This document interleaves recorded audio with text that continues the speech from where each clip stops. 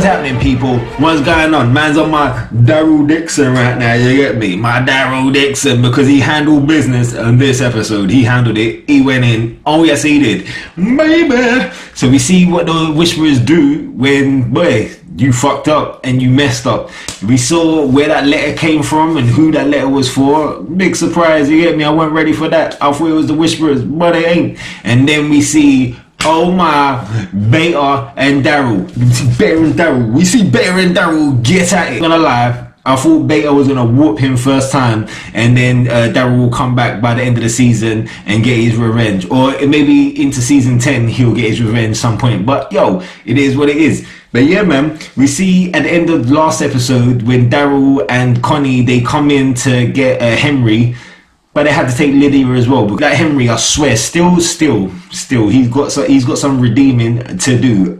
But yeah, so they ran up in there, and obviously a load of Whisperers got bitten, got caught up, got hurt, injured, all that. And then, mate, so like, which I suppose is kind of clever if you're a Whisperer. Like, they don't hit you in the head once you're bitten, and or you know you're gonna die. They leave you to die to come back as a walker, and you're one of their guardians. Wow, mate. No, I don't wanna walk around doing that shit. Are you mad? You better stab me in the head and just end me. But Beta was like, you'll be one of the guardians. It's like, I don't want to be a guardian, bitch. You get me? I know that guy didn't want to be. You get me? As soon as he moved his head and his whole neck was bleeding, he was like, just put me to sleep, B. And then you saw later on in the episode that dude is walking around. That is hype. Lie that. We didn't see no Alpha this episode as well. It was just mainly Beta, which is good because we didn't see too much of him since coming back off the mid-season finale. So, because we didn't see much of him coming back from the mid-season finale break.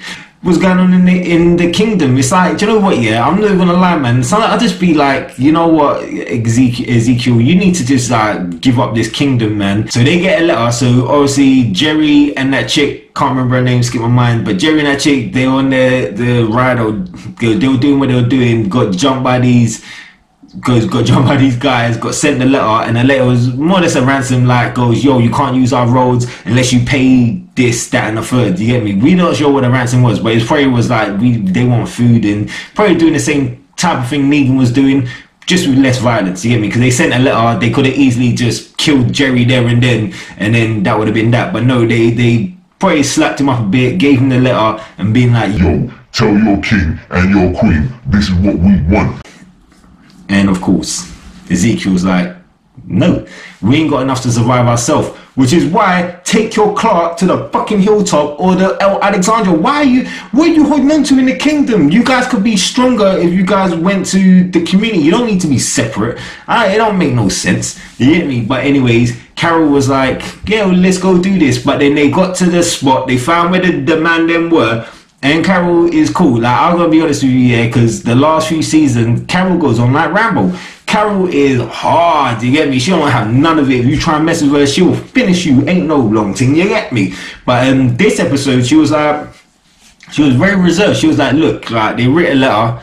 It was nicely written. Dick was like, but what if they're not what you're thinking? And then she's like, well, then we murk him. You get me? And if there's anyone that I would stand by, if it ain't Rick, it's Carol. I swear, I ain't got no qualms. When I'm with Carol, I feel safe. I don't give a shit unless she's the one trying to kill me.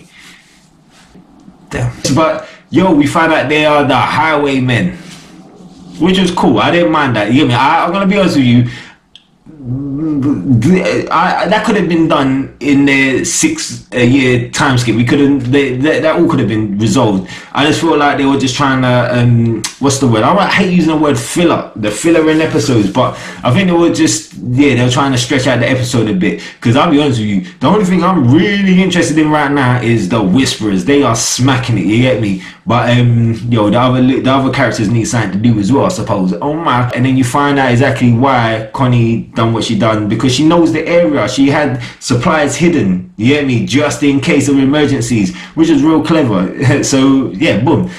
Good thing they followed her. They got take higher ground so they can see the Whisperers when they come, and then walkers can't walk upstairs. You get me? So if they go to the top floor, anyone walking upstairs is a Whisperer, and they're gonna get smoked. No long thing. You get me? Like Carol went on her. I know what it is, a split personality or something. I don't know what the fuck it is. But instead of being like, rah, rah, rah, let's kill everyone, she's like, do you want to watch a movie? I was like, oh shit. But I'm gonna be 100. Like, let's be honest. Like, when she said that at that moment, I was like, So, like, not only have they given you a job, protect the streets, and then you get access to the kingdom, you get access to the fair, but yo, now you get to watch movies. Like, let's be real. Like, you want to watch a movie, and when the end of the world is there, you want to watch a movie. So, yo, that was the deal breaker, and then boom. The highwaymen it is, you get me? They come to the rescue with Tara and all the others, and yo, sick. But my main thing on this episode was Beta, baby. Beta, baby. Yes, Beta and Daryl. That dude is big, and he was pissed, man. After Daryl done what he done, he was pissed. But Daryl was like, yo, I don't give a fuck. I don't care. I don't care about any of you. You get me? Beta's the strongest, yeah, in your crew? Alright, cool, we're gonna dead him quick. You get me? So, and Daryl was like, I'll be honest with you, man. Like I said, I thought Daryl was gonna get his ass spanked, but then, nah, he didn't. But I will say this, though. I will say this. When Beta was kicking Daryl's ass, and Daryl got away, and when Connie had the little fucking thing where she had all the supplies and that, and woo. I don't know how that. Like, that's the thing I have. That's one of the issues I have with movies and TV shows is that how, like, you don't hear shit. Like, in that place, it was just pure wood everywhere. If he had got under that thing, you would have heard it. Daryl got away. Boom. He managed to push the woods from the little ditch thing. Push the wood away without anyone hearing it, jump in there, then push it back without anyone hearing and seeing him, and then he managed, when Bear come in the room, so, oh, no one's here, woo, he managed to slide it back to jump out. That was the madness, you get me? But I'll tell you what is the madness, is how the fuck Beta survived that fall.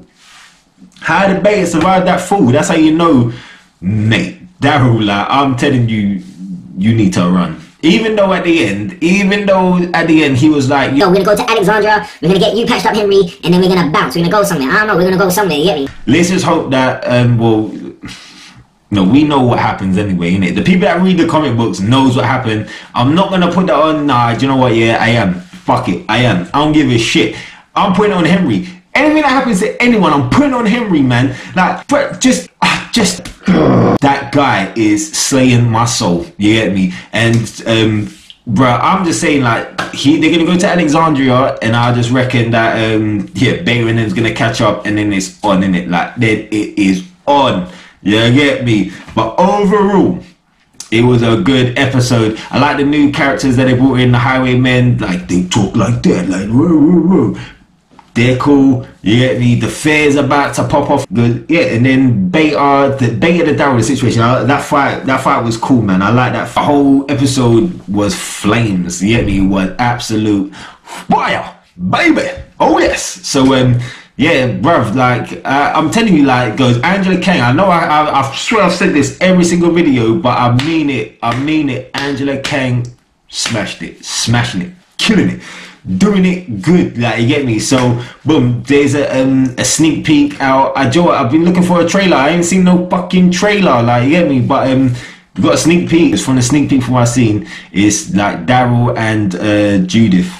Oh yeah, Grimes. The sneak peek is called "What Would Your Dad Do?" What would your dad do?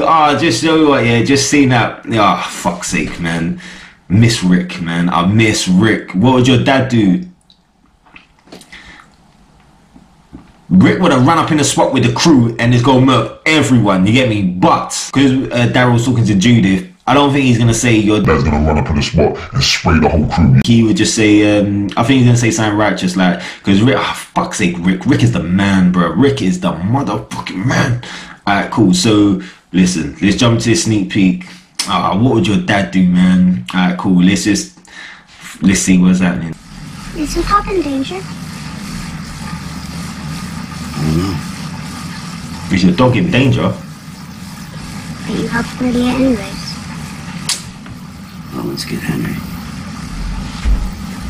Lydia just kind of tagged along. You brought her here. That means you want to help. Not her. He wants to help. I want to help too. Just not her. I know you do. Would you stay if my mom says it's okay? No. I should keep moving. Your mom's right. Keeping you and RJ safe. This club, RJ. that's what's important. They'll always be safe. No, it isn't. I mean, not just us. I've heard the stories. How everyone fought the saviors and won. We can do that again. You haven't heard all the stories. And that's what I'm saying, like, you ain't heard all the stories. Like, I want to know, like, I don't know if they're going to do it, but I want to know what happened in that 6-year time skip. I want to know what the X is on, like, Daryl and Michonne have got X on their back. Like, it's been, I don't know if it's been burned into them or it's a scar that they've done. I don't know, but it's just bait. Like, and there's other shit that's happened as well. I want to know what happened, man. I really do. What would my dad do? Woo. Woo. Oh, Daryl, tell her. Tell her what Rick Grimes will do. That's what I thought. Daddy Grimes, baby. Look at that. Yeah, Rick. What's going on?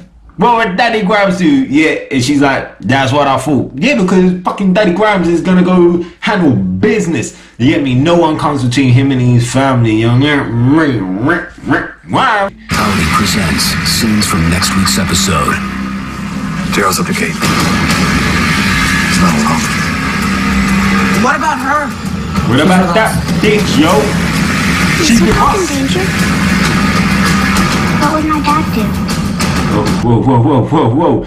She got that motherfucking python. Ricky Grimes' gun.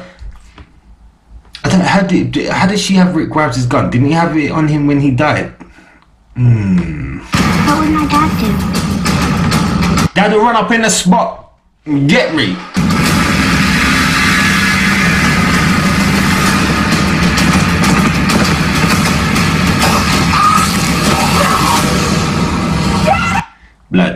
Blood. This is why I don't mess with Michonne. Do you see that handy fucking swordplay? She's like a ninja, boy. Yeah, me. I'm telling you, she needs to be in some next like Jet Li movie or something. Yeah. But yo, yeah, man, Walking Dead is banging. Yeah. I could talk hours for the Walking. I could talk days for the Walking Dead. Walking Dead is the business. You get me? We could start from season 1 and go straight through to season 9. I'm telling you now, my friend. I love the Walking Dead. Bangers and mash. Get me? That's my reaction. Like, subscribe, notify. Yo, I want everyone to tell me who you think is dying end of the season, bro. Like, I'm telling you, like, if you read the comic books, you know someone's gonna go. You're gonna know a bunch of people. You know half the cast is gonna disappear by the end of the season. You know what's gonna happen with the border rule. The border rule. You know what that is, right? If you don't, do your Googles, do your researches. You get me? Educate yourself on TWD, baby.